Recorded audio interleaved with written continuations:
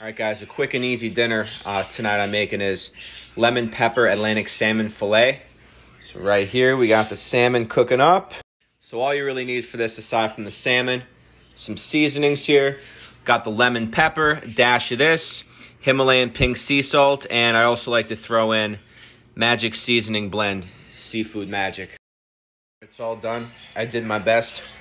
Here are the final results. So, one serving contains, 1 4-ounce serving, 230 calories, 15 grams of fat. The majority of them, about 12 grams, are unsaturated healthy fats, and 23 grams of protein. So definitely recommend incorporating salmon into your diet at least once a week.